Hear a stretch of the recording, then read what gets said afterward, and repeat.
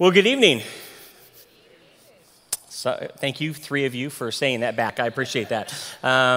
Hey, I am glad you guys are here. I'm going to ask you if you would do something for me.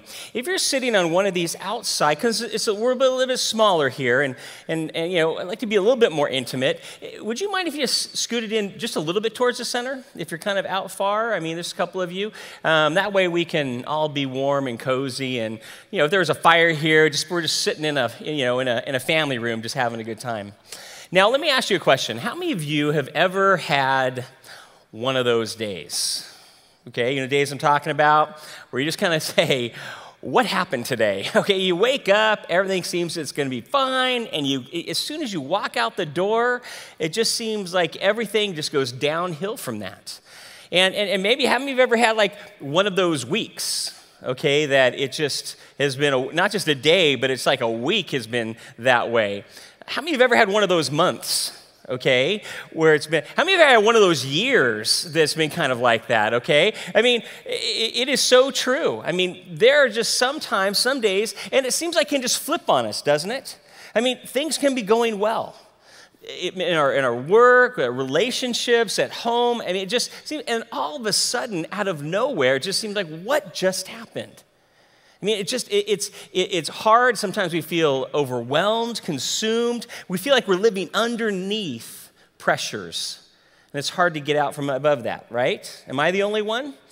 No. I mean, you know what's amazing, though, too? Sometimes when we look at the people in Scripture, we think that maybe, or we don't see, or we don't imagine them having times like that.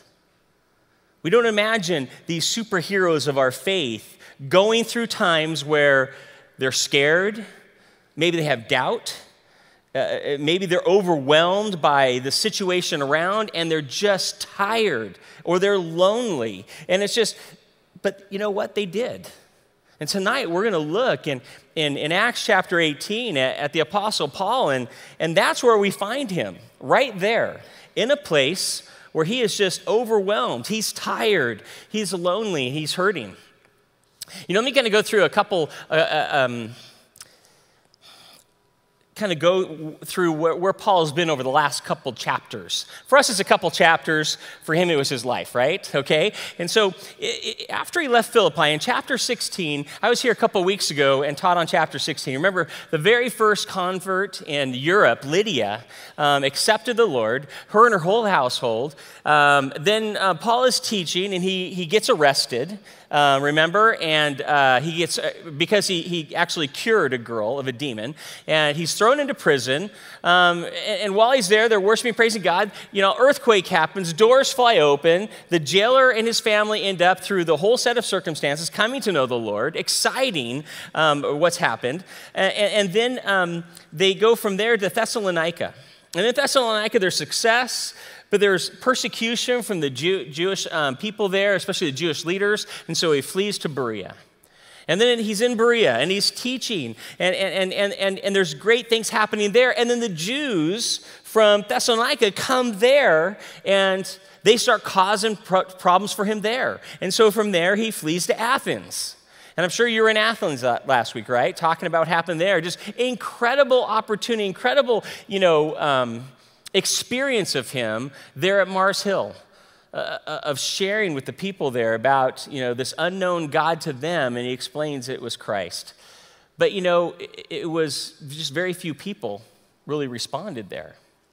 And so Paul leaves Athens, and he sends Timothy and Silas to Macedonia, and he by himself makes a 53-mile walk to Corinth. Okay, so here he is, he arrives in Corinth. And let me share a little bit about Corinth real quick. Now, Corinth had replaced Athens as the political and commerce center in all of Greek. It was a huge town. Because of its location, nearly all traffic, all commerce actually, between northern and southern Greece had to go straight through Corinth. And that means the wealth of all of Greece, of that world, came there, went through. They stopped there. Nearly 200,000 people could be in Corinth at any given time. But it wasn't, they weren't establishing that place as their home. I mean, there was a lot of commuters, you could say, that were there in Corinth. Now, Corinth also, though, because of that, was one of the most wicked cities in all of the Roman Empire. In fact, the name Corinth came to mean profligate. I mean, you go, oh, that person's a Corinth. They go, oh, and if you don't know what profligate means, it means utterly and shamelessly immoral.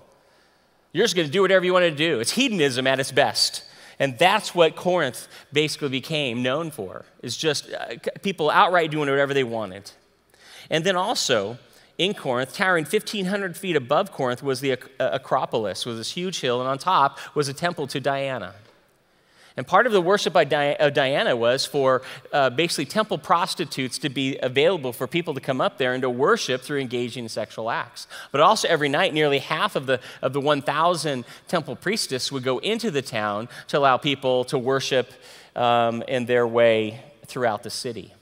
It was just a city that was full of it was a hard, it was a dangerous, and it was really a completely immoral city. Now, Paul arrives there, excuse me, he's lonely.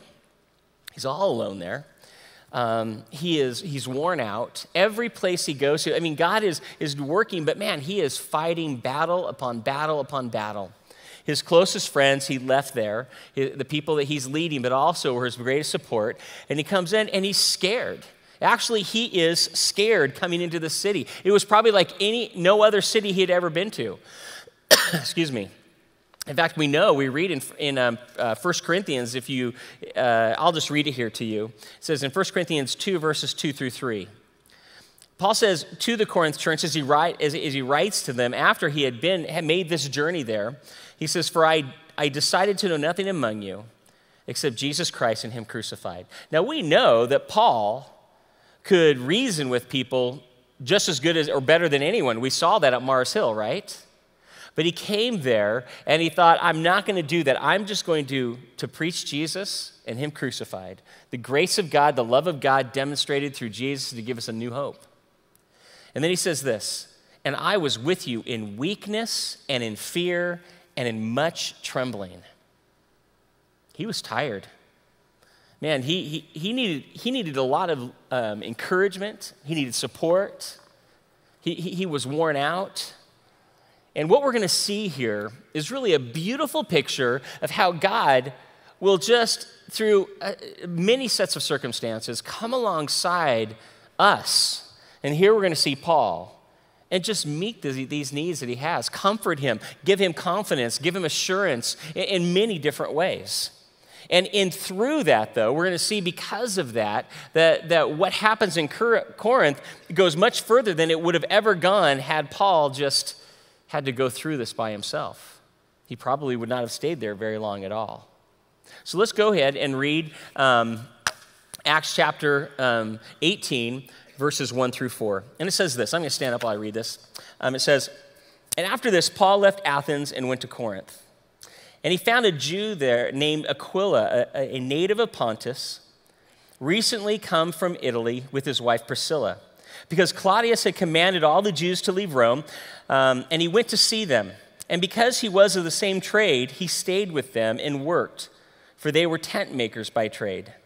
And he reasoned in the synagogue every Sabbath and tried to persuade Jews and Greeks." All right, so here he is. He's gotten there alone, and while he's there, he's kind of sets up some business. You know, he's working. He's a tent maker, and we'll get to that in just a sec. But he was alone, and he says he found Priscilla and Aquila. Now, we don't know exactly how they met, but they met, and they're believers, and they had just come from Rome. And it's interesting here. I mentioned, I think a couple weeks ago, I may have mentioned that at this point, Claudius had kicked out all Jews from Rome.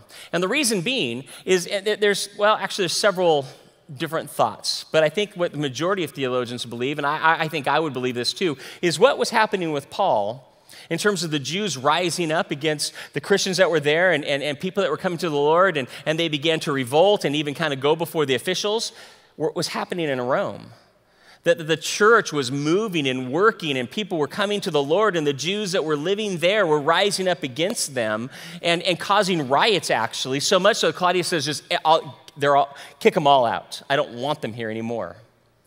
And so they all kind of went to throughout the region, and so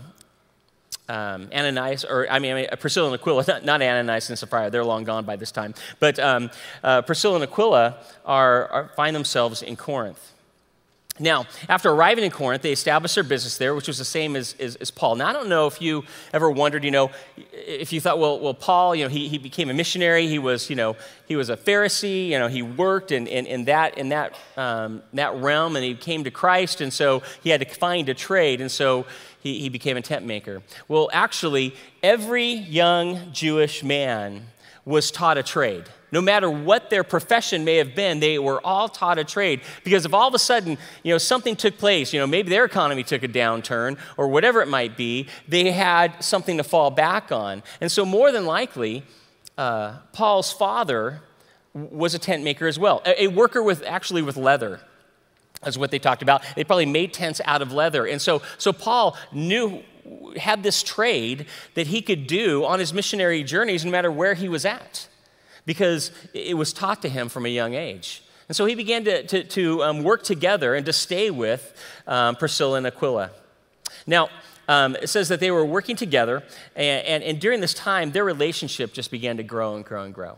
And they became close. In fact, these two people became so key in the ministry of Paul's life, but also these two people became so very, very close. A real encouragement, a very tight and close friendship, a brotherhood that they experienced between one another, really for the rest of their lives.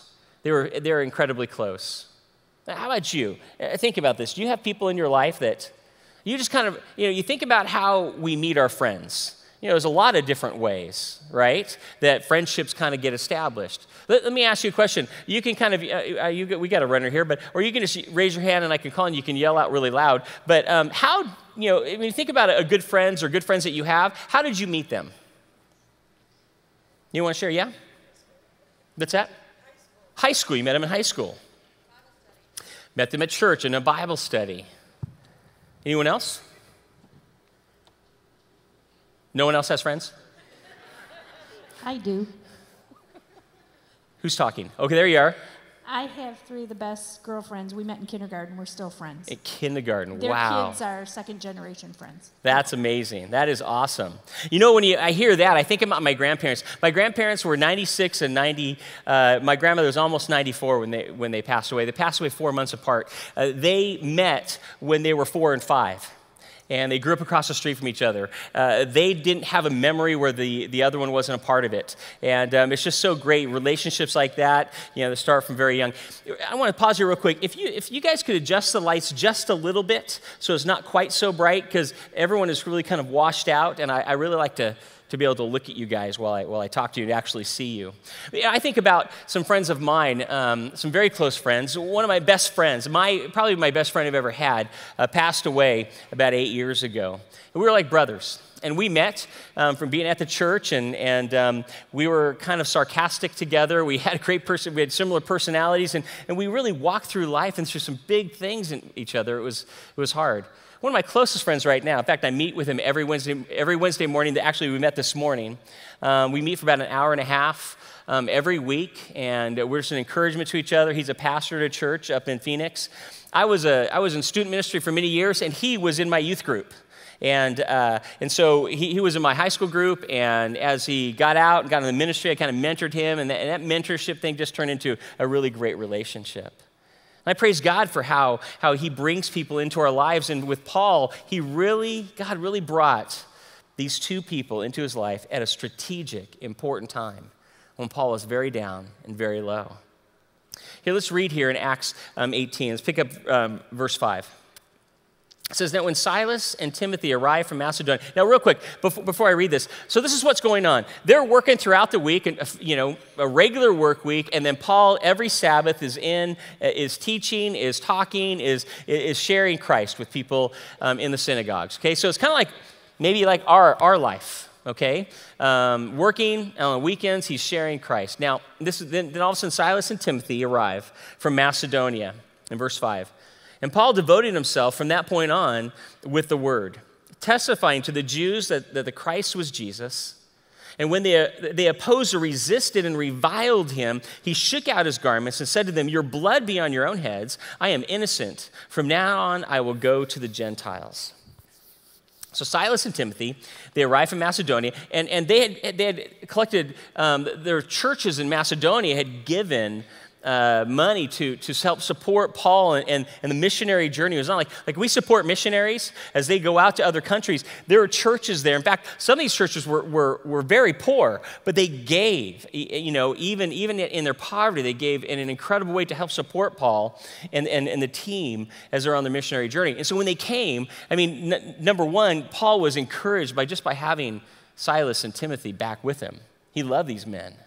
So it was such an encouragement to him to have them working beside them. Now there's all these four people working together, but then also he stopped making tents and he just devoted himself completely, daily, to sharing the gospel, sharing the word in the synagogues and on the streets and throughout Corinth. And it'd be so cool to really see, what actually Paul did and how he was sharing, but we really don't have that. We only have a couple little verses here to really know all that God was doing here. But we also know that in this, Paul was constantly in this town receiving resistance. And not just people rejecting what he had to say, but threats on his life. There were men who wanted to kill him. Remember, Paul started off in Acts as a persecutor of the church. Well, he wasn't the only persecutor of the church. There were other zealous Jews who wanted to kill Christians. And now he became number one on the hit list.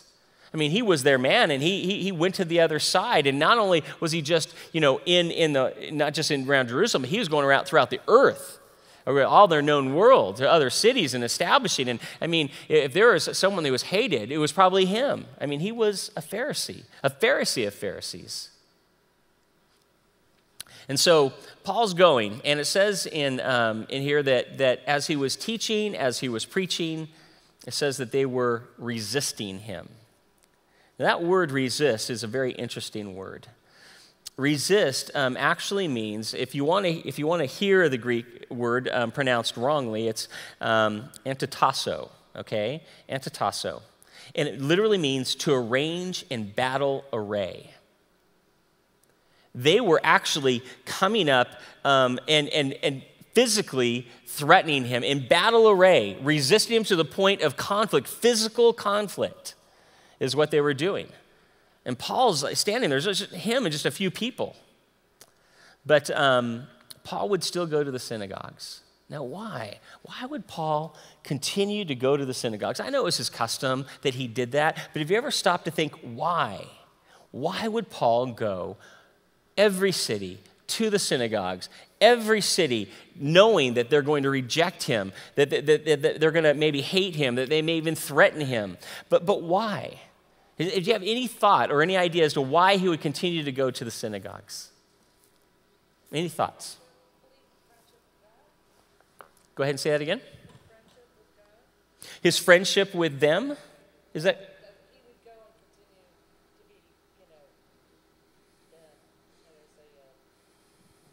to be, That he would continue to be used by God? Okay. Oh, because of that friendship, he had the courage to continue to do that. Okay. Yeah, great. I think definitely he had that courage. Any other thoughts? No wrong answer. Just what do you think? Yeah. I believe he just totally sold out to Christ. Okay, yeah, completely sold out to Christ. He wanted anyone to hear. Definitely, I definitely believe that. Both of those, I think, are so right. Any other thoughts? Yeah. Possibly guilt. Okay, guilt. Okay, we know that Paul struggled with his guilt for persecuting the church. There's no doubt about it. In fact, he says that he wasn't even worthy to be an apostle. I think we talked about that a couple weeks ago. Anything else? Yeah. Because he used to be the same. Okay. So it used to be the same, or those were his countrymen, right? Right. Yeah. You know, I think all of you are right, but I think at the core of that is that those men or those people were fellow Jews. They were the tribe of Israel. And if he wanted anybody to know the Lord, he wanted his brothers that he has had his whole life to understand. He loved them so much. He loved them so much. And I'll bet that all of us, at some point, first of all, wait, let me kind of go before I go there. Let me say this. I want you to think about maybe someone in your life that you love. Now, do you have anyone in your life that you love and care about? Yeah? Most everyone, would you say? Raise your hand if you do. If there's someone in your life you love and you care about. Okay, well, I guess not everyone, all right? So most all of us do have people in our life that we really do love and that we really do care about. Now, do you have anyone in your life that you know that don't know the Lord, that you love and care about? Okay, yeah. So we understand, we probably understand what Paul felt, right? People that he loved and cared for, they didn't know the Lord, that he wanted desperately to know the Lord. I want you to think about maybe one person right now. Just think about one person in your life that you really love and care about that doesn't know the Lord. I just want you to just picture their face right now and hold it there because I'm going to come back to that, okay? So Paul continues to go, but as he goes at a certain point, it says all of a sudden after being there one time, he did something pretty amazing. It says that he, when they opposed and resisted and reviled him, it says he shook out his garments, first of all. That was huge. What they did, for a Jew, that was an intense thing to do because to shake out your garments was a Jewish gesture of rejection. And oftentimes what they would do is as Jews were leaving a Gentile region or a Gentile nation, as they got to the border, what they would do is they would go and they'd shake the dust off of their clothes. Like, I don't even want the dust of this place to be on me, as basically a statement of their hatred for this, non-Jewish, this Gentile, this heathen land that they had just been in. And so when he stands up and he shakes off the dust, they were like, what? I mean, this is one of their fellow Jews that were shaking the dust saying, I reject you. I want nothing to do with you, is what Paul is saying here. He's so angry, so frustrated. There's so much going on. And then he says this, your blood be upon your heads. I am innocent. And what's he saying is this, basically saying that they are fully responsible for what they're doing. He goes, you're rejecting Christ. You're not rejecting me, you're rejecting Christ. And he's stating that he had tried to share with them, and their rejection and the consequences of their rejection of Christ is basically fully upon them. He's innocent. He's saying, I tried, I reject you. You reject, because what they were doing, and it says they reviled him, another translation says that they were blaspheming Jesus. Is what they were doing. They were mocking Jesus. And so Paul says, I'm done.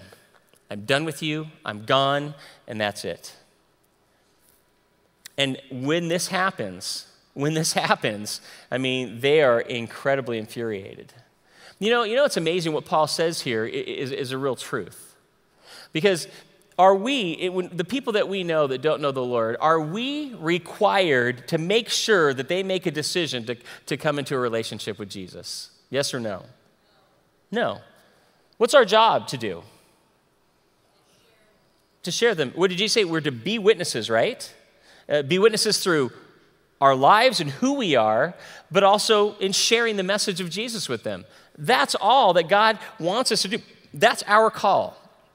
And then those who come to Christ, help them mature and become disciples that we're doing the same, that we're investing in each other. It's not our job to make someone do that. You know, several years ago, I talked about before that I was in student ministry and college ministry. I was up in Lancaster in the high desert for 11 years as a youth and adult pastor there. And there was a community college there that I decided, hey, we wanted to get onto the college. We wanted to begin to reach out to college students on that campus. And so I went and became a student there, and I took a very difficult class. It was a challenging class. It was volleyball. And so I took a volleyball class so I could be a student, and then I formed a club because as a student, I could form a club. And it was a service club. We just wanted to serve people's needs and open up opportunities to dialogue and to discuss a lot of different issues. So it was service, and it was a time to and I got this from Paul. Paul would reason with people where he went. And so we wanted to reason. What we would talk about is dialoguing together about a lot of different things. Now, when I was in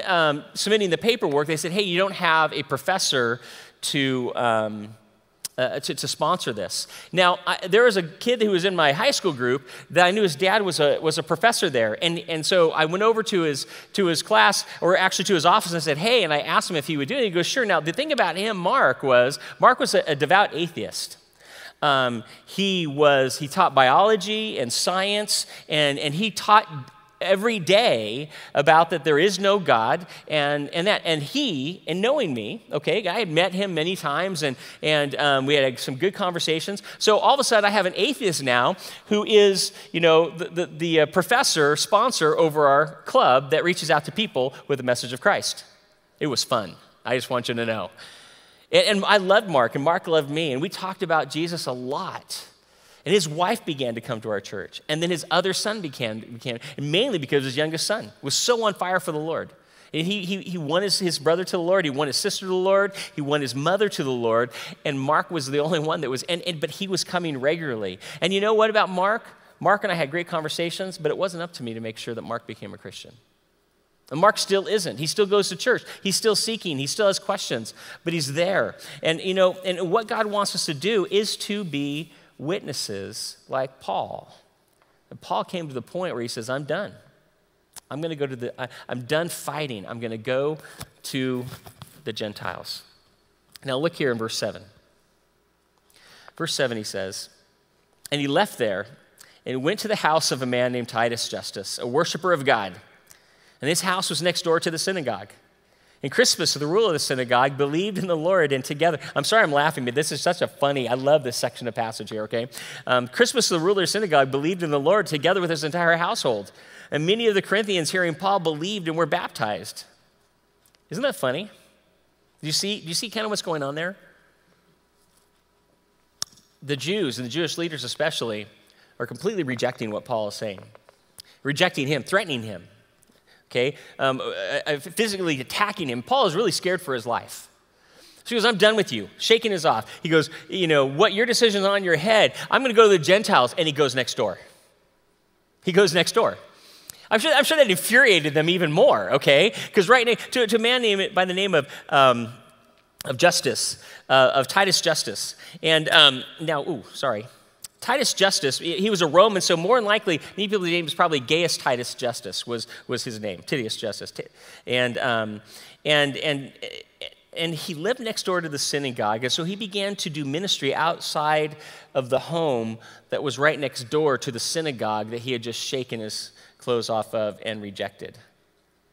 And it says then, because of his ministry, that Crispus, who was the leader of the synagogue, and his whole household became believers of Jesus. I love that. I love that. Crispus at one point was probably one of the ones who was rejecting him, fighting against him. And eventually he becomes a follower of Jesus. And I'm not you, I just think that's so cool. I mean, I kind of get giddy about that, about what was going on there. And Gaius and Crispus are actually mentioned in 1 Corinthians chapter 1, verse 14. When Paul is writing back to them, and there's problems in the church, and many people are saying, I'm of Apollos, meaning that Apollos, baptized me, and some say I'm of Paul baptized, and Paul goes, who's Paul? Who is Paul? I mean, it's Jesus. He's the one. Now, maybe so implanted, and I cultivated, but Jesus is the one who saves you. And Paul says, I know of, all I baptized was Gaius and Crispus, and apart from one other family. Other than that, I don't think I baptized anybody. So Paul himself baptized both Gaius and Crispus, and more Corinthians are coming to the Lord. And it just goes to make me think that when God is moving, there's nothing anyone can do to stop it. I mean, people can physically assault, physically threaten. They can array themselves in battle, being ready for battle. And to God, it's nothing. It really isn't. You think for God, you think he's ever really threatened by anything that we can do, anything we can say? In fact, the Bible says that God regards the nations as less than nothing and meaningless. Their strength is like a drop in a bucket. My wife and I were talking about with our kids. My son and daughter-in-law were at our house this weekend. They were visiting from California, and we were talking, and we mentioned the Grand Canyon, and they go, so my son goes, Grand Canyon was made over, erosion. I go, no, God just went like this. That's the Grand Canyon. Joking around. But I think God didn't even have to do this. He could have just said Grand Canyon, and it was there. He spoke the world into existence. And so when men try to fight against him, God's not concerned. Now, when we fight for the Lord, we can get down. Like I said, it can be hard. It can be discouraging. Sometimes it can be scary. And during those times, God wants to build up, and God wants to encourage us. In fact, some of the greatest revivals in history happened during times of persecution. At one point, China, kicked out all foreign missionaries when communism took over. And for 40 years, not a single missionary was allowed to come into China. Not one. And when they opened the gates, now before then, the church was about 40,000 people. They believed in all of China, there were about 40,000 believers. When they opened the gate, churches and people have been praying for years and years from them were scared that the church was non-existent. That 40,000 was almost 4 million during that time of persecution. During that time where it was illegal to follow Christ, to read your Bible, to meet for worship. To God, a government saying no doesn't mean anything to him. In fact, all that does is just have people say, you know what? Am I going to be committed to the Lord, or I'm going to be scared of the government? My commitment, my love is for the Lord. So, here's Paul, though. Good things going on, right? People coming to the Lord. In fact, the ruler of the synagogue is doing it. He's kind of gone away. But what Paul did in terms of shaking his clothes out, calling upon that rejection, all it did is just amp up the Jewish mob, basically, in a greater way. And Paul was scared. He was scared. He was probably scared for the people that were there as well, the other Christians. He was tired still. And he was he was in a place, he felt like he was probably over his head. And we don't know what he was doing or everything he was contemplating, but we do know that he was at least thinking, I think it's time to go. I think it's time to go. This is getting really dangerous. I don't want people to get hurt, possibly. That's speculation, but we know that he was scared. Because God all of a sudden came in and decided he needed to encourage Paul just with his own words, from his mouth. And so we look at verse 9 here. And in verse 9 it says this, and the Lord said to Paul one night in a vision, do not be afraid. And he starts off with, don't be scared. And he wasn't starting with, don't be scared because it's me, but don't be afraid anymore, Paul. He goes, don't. He goes, go on speaking and do not be silent. He goes, because I'm with you. And no one will attack you to harm you, for I have many in the city who are my people. And so because of this word from God, very short, he stayed 1 year and 6 months teaching the word of God among them. Pretty amazing. This is one of 6 different visions that Paul has directly from God in the book of Acts. In chapter 9, verse 12, you've probably already seen this one, or chapter 16, 9 through 10, this one in 18, chapter 22, 17 through 18, chapter 23, 11, and chapter 27, 23, and 24, all where God comes and speaks to him in a vision to encourage him, to give him direction. And there's 4 parts, there's 4 things that God says to Paul in here. And I think that we all can take note of these things. We all need to hear them and understand them for ourselves. Because we all find ourselves in places where we're scared. How many of you have ever been in a situation where you feel a sense of maybe sharing Christ, maybe in a situation that's maybe difficult and you're scared to do it? Have you ever experienced that? Or am I the only one? Okay? We can. We can feel a timidity, a fear. Maybe go the route of passivity. Or maybe we're in a place where there's a lot of people who have a lot of, maybe very harsh and angry attitudes towards the church. And we feel like maybe we're alone. And our world's getting more and more that way. And so, first of all, God says this: don't be afraid. And what does the reason he gives them for not being afraid? Because I'm with you. He goes, Paul, don't be afraid. I'm with you. You're not alone. And I'm not talking about, Silas and Timothy and Aquila and Priscilla and now Gaius, and I'm not talking about them. I'm talking about me. I am with you. Don't be afraid. And God says it to all of us, doesn't he? In fact, all through Scripture we read about God saying, don't be afraid. I'm with you. And he said this to Joshua. Here's Joshua is getting ready to take the children of Israel into the promised land, a battle, an army that's untrained, okay, against formidable cities and strong armies. And he's a little nervous. And God, in the beginning chapter, over and over and over says, do not be afraid. Be of courage. And in verse 9 it says, have I not commanded you, be strong and courageous, do not tremble or be dismayed. Or basically, don't be depressed, don't be scared. He goes, why? Because I'm with you. I'm going to go before you. Matthew 28, the Great Commission. What's the last thing he says? And lo, I am with you always, even to the end of the age. He goes, I will be with you until the end of time. I'll never depart you. God says, Jesus says, I need at least so the helper can come to us, the Holy Spirit, so he lives inside of us, something that the people during this, before didn't have. The Jewish people didn't have that. And what kind of spirit does he give us? He says in Timothy, he tells Timothy, I haven't given you a spirit of timidity, but of power and love and self-discipline. I'm with you always. It's an encouragement that he gives us, that he gives Paul, and that we can hold on to.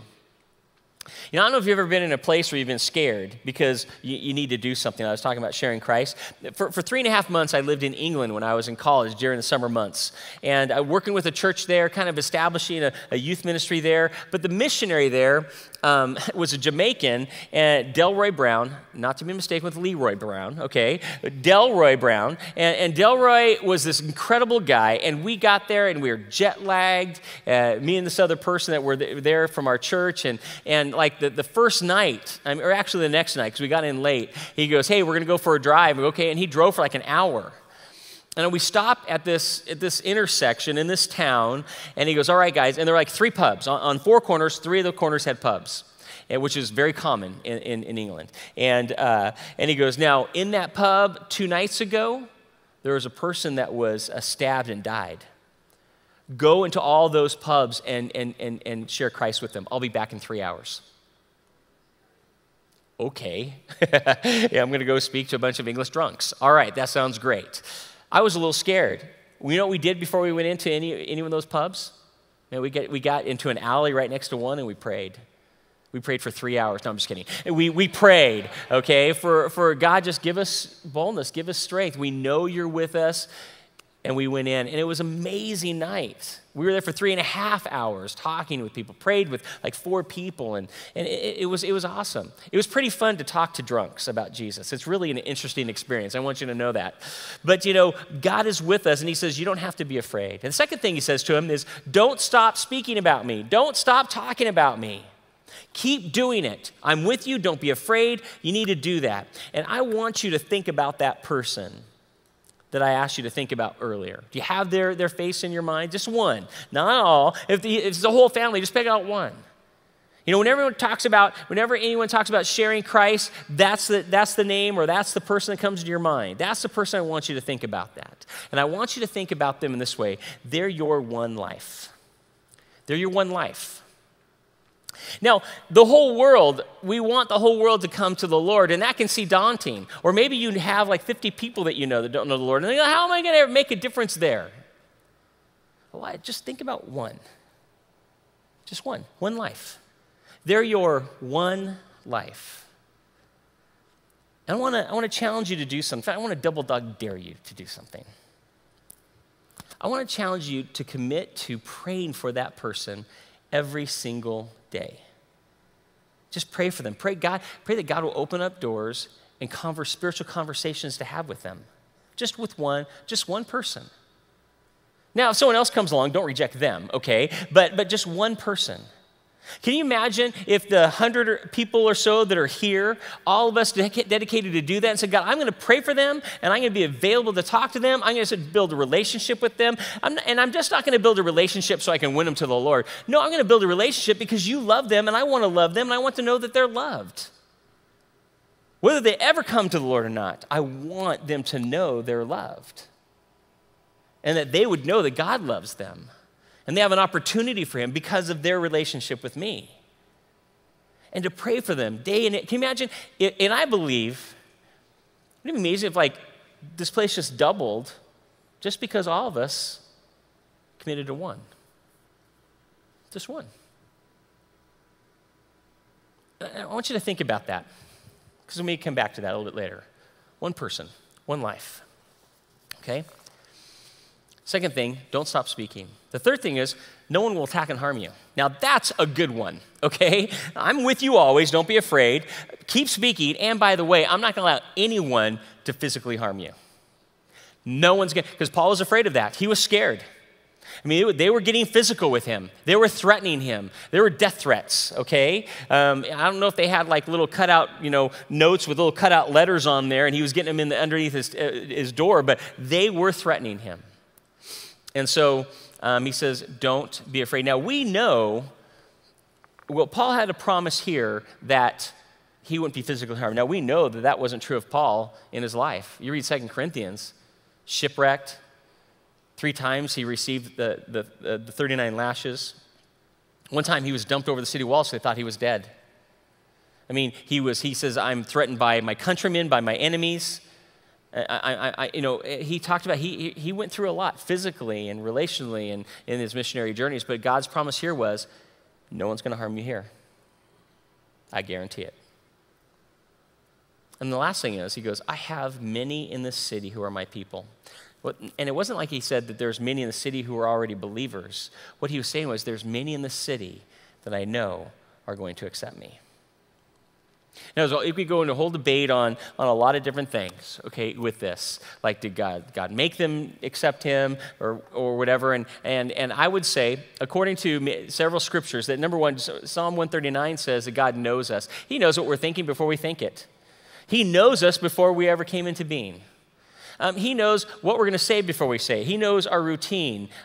Read Psalm 139 from beginning to end, especially the first 7 verses. He goes, God knows me. I'm intimately acquainted with who you are.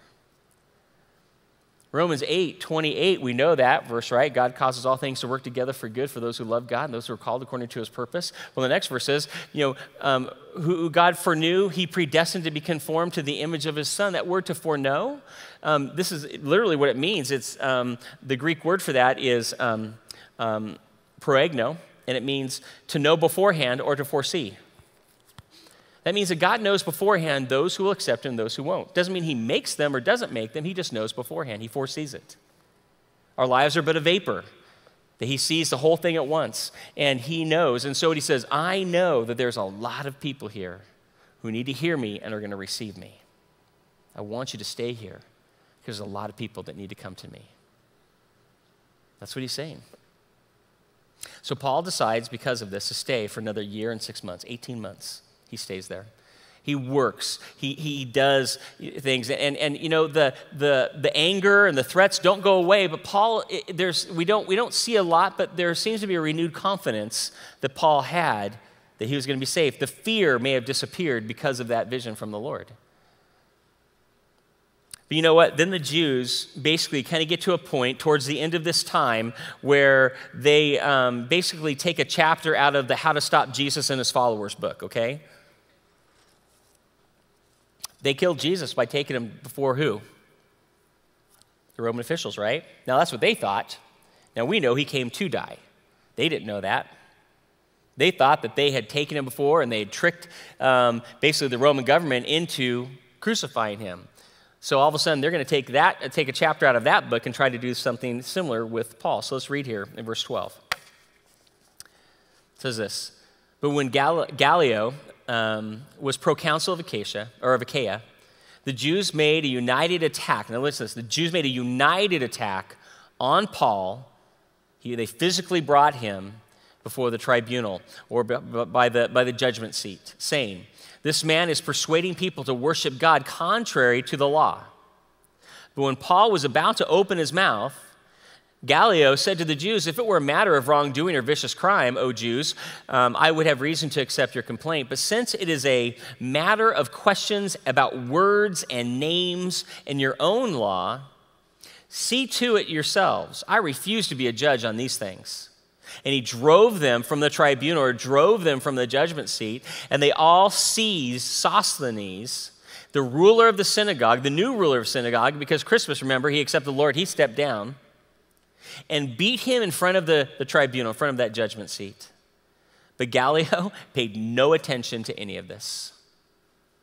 So let me tell you what goes on. Now, Gallio was a Roman, the proconsul of Achaia, of that area, basically of that region. He was the ruler, the one who made judgment and made sure that things were happening the way that Roman law intended them to happen. And sometimes a proconsul, when they would make judgments on issues, it's kind of like our court system now, where if all of a sudden a court, if in this court there's a judgment made on something, then that sets a precedent for all courts, right? Okay? And so oftentimes when a proconsul, even in a region like this, would make a judgment, it would now be a precedent that would be set within most of the Roman Empire. And so this is what they tried to do. Now, let me share a little about Gallio, actually, first of all. Now, he was brother of Seneca. Now, Seneca was a famed Roman philosopher who actually was Emperor Nero's tutor growing up. He was his tutor. Now, this is what his brother said about him. Now you think, if you want to know who a person really is, you need to listen to what their family says you are, right? You ask my brother, he'll tell you what I am, or my sons, okay? They'll tell you who I am. But this is what his brother said about him. This is pretty neat. He says, he's an intelligent person who hated flattery and was blessed with an unaffectedly pleasant personality. It's pretty nice. He's a humble guy. He doesn't want to be flattered. He doesn't like people are kind of kissing up to him to get ahead. He goes, no, don't flatter me. And he has a pretty much pleasant personality. I mean, he doesn't have this emotional spikes. He's not a hothead. Pretty pleasant person to be around. Pretty even keel, a good ruler. Okay, he's not ruled by his emotions. Not like in the book of Esther, we see King Ahasuerus. It's completely ruled by his emotions. Okay, that's not who Gallio was. Now, the judgment seat, or the tribunal, as some versions say, was a large raised stone platform that was outside the proconsul's home. And it was in the agora, or the marketplace, and it was like a public, what do you call it, a public court for people to see what was going on.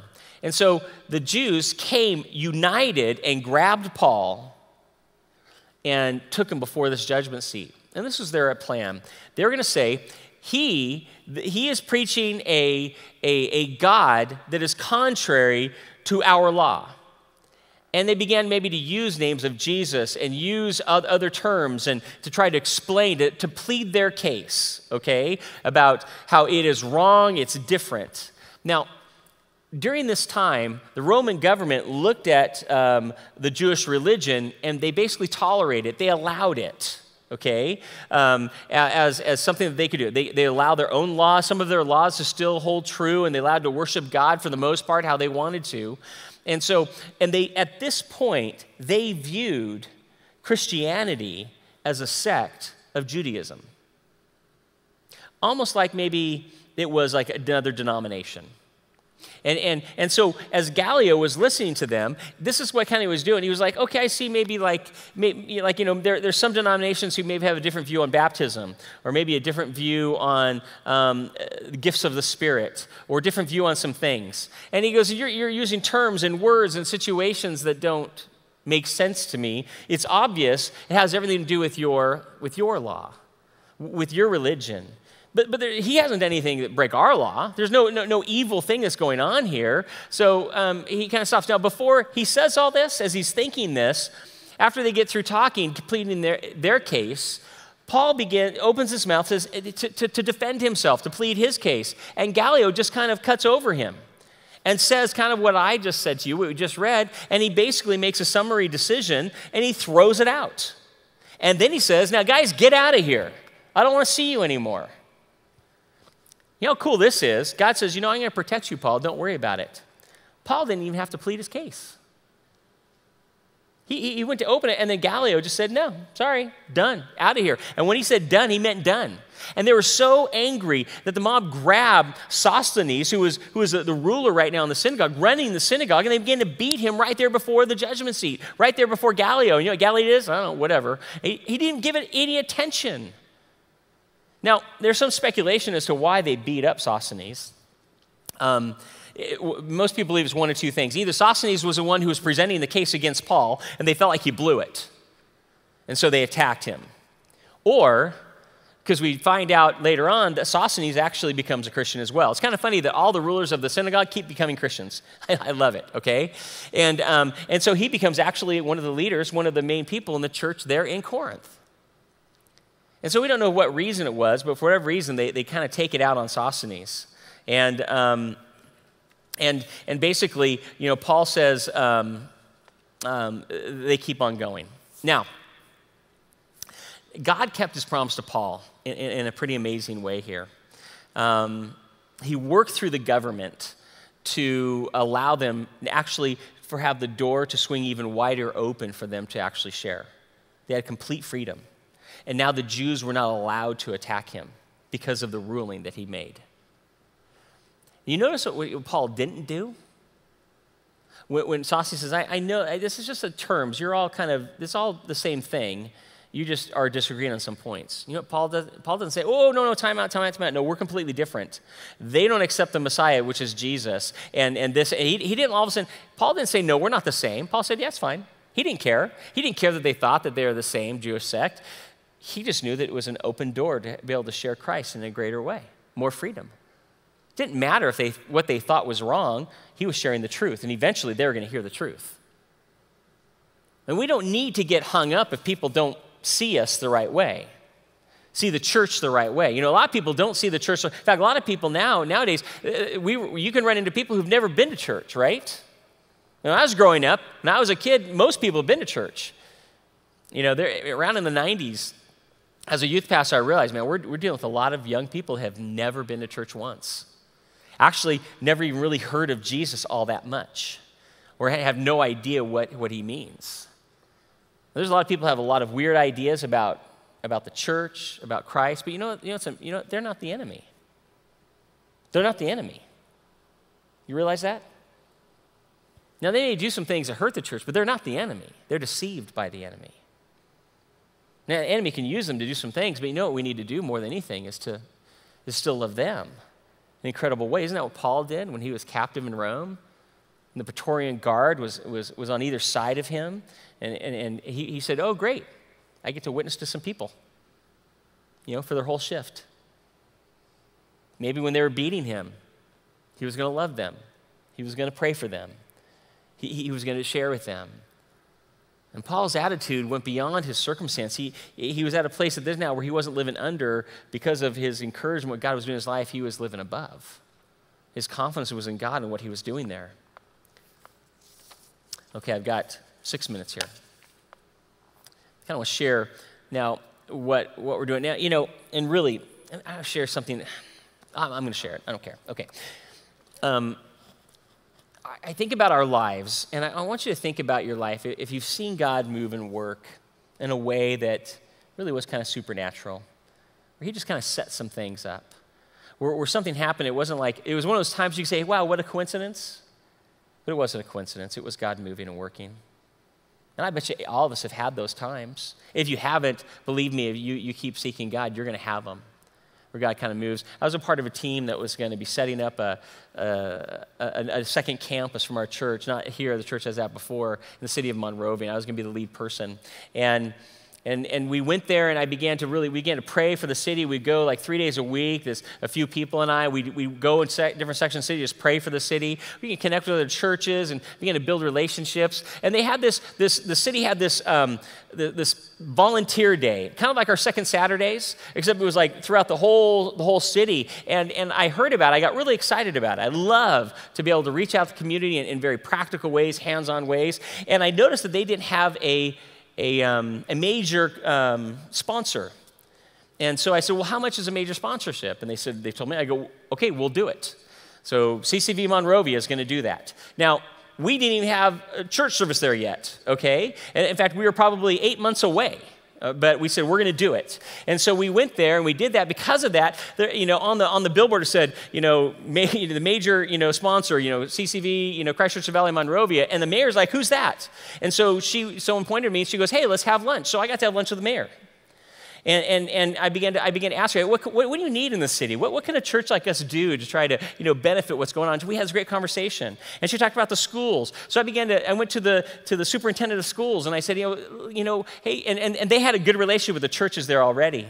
And so all of a sudden, long story short, there's this program that was developing already, but then because of just some of the things that were going on this news side, they kind of went for it, and basically we were going to get to be a chaplain for a school.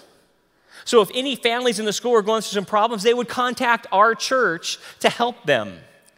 Okay, now that's just crazy, especially in California. It doesn't happen. I met with the principal, and I said, hey, and she was so excited. And I said, yeah, we don't have offices here yet or anything. She goes, hey, I have an extra office. How would you like to have an office in the school?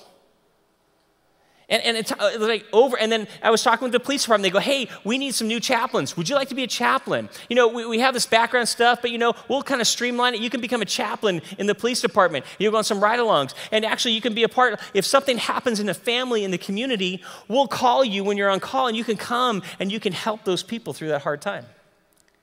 And it's like, I kept coming back going, you'll never guess what happened today.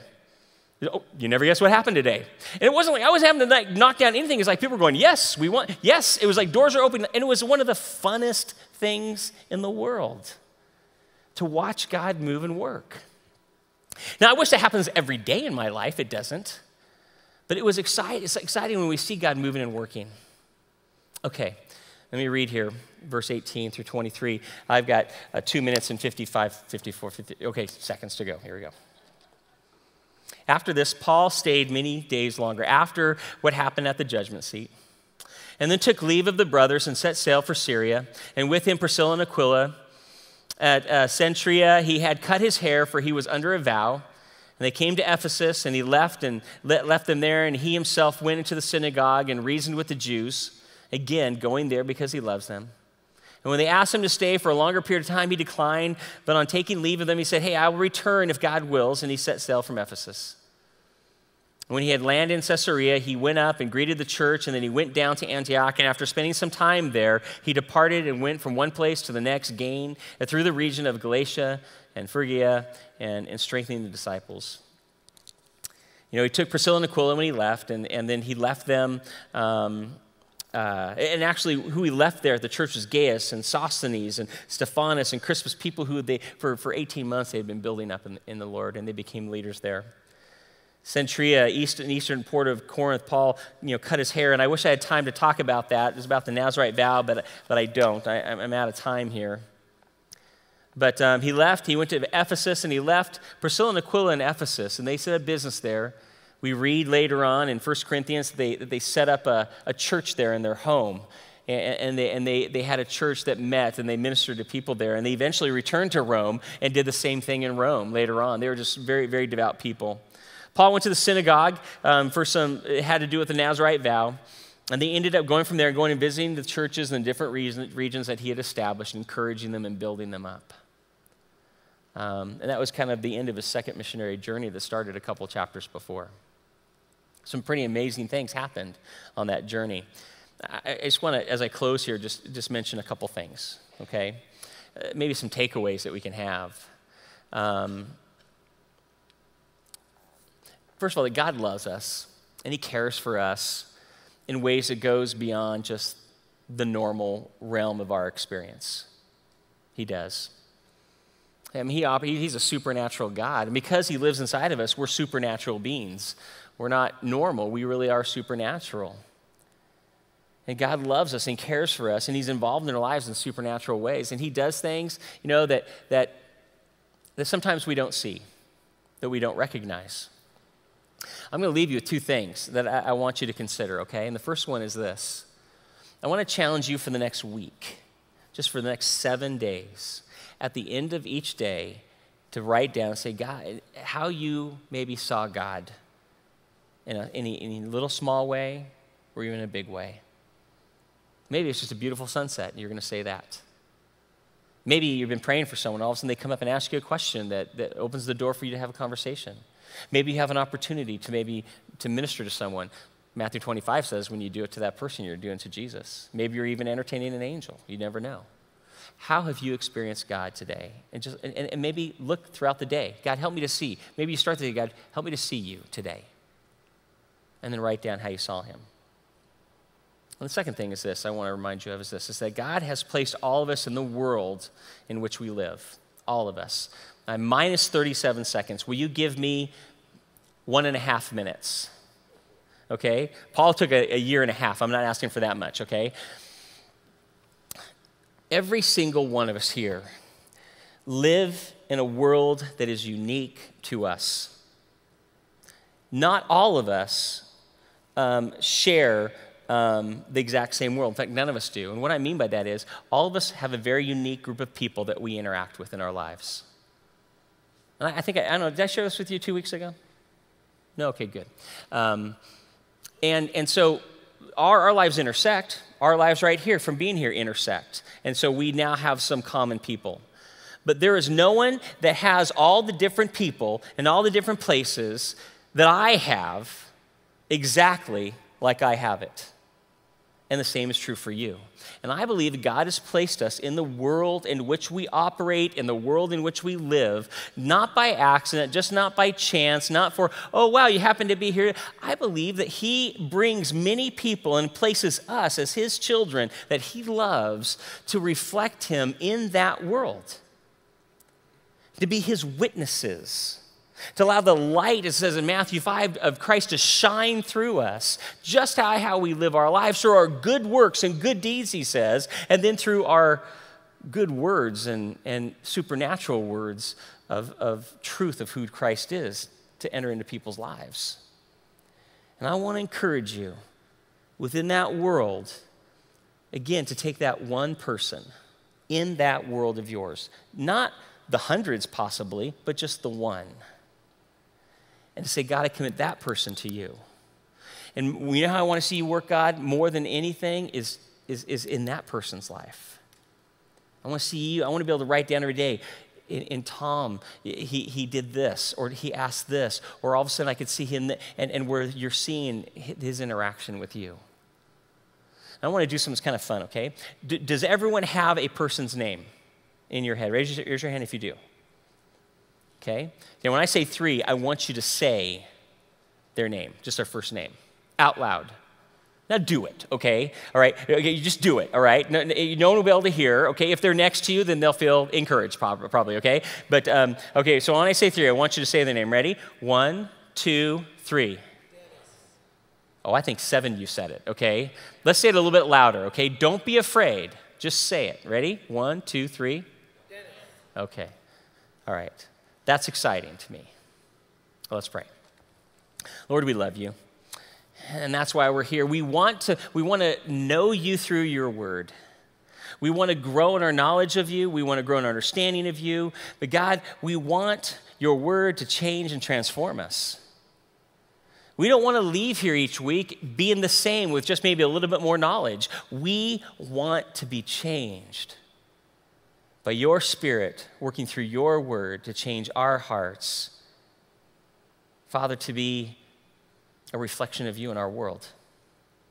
And I pray for courage for everyone here tonight. I pray for the courage for them to see you, to look for you each day this week, and for them to see you, Father, move in the life as they pray for their one life, that they would commit to praying daily for them, for you to open doors, and Father, they may sacrifice time with other people, maybe people that are close friends sometimes, to spend time with them. They would make that sacrifice for eternity's sake and for that person's sake because they love and care for them. And we can't wait to see what you're going to do next. It's in your name we pray. Amen. All right. God bless, guys. Love you.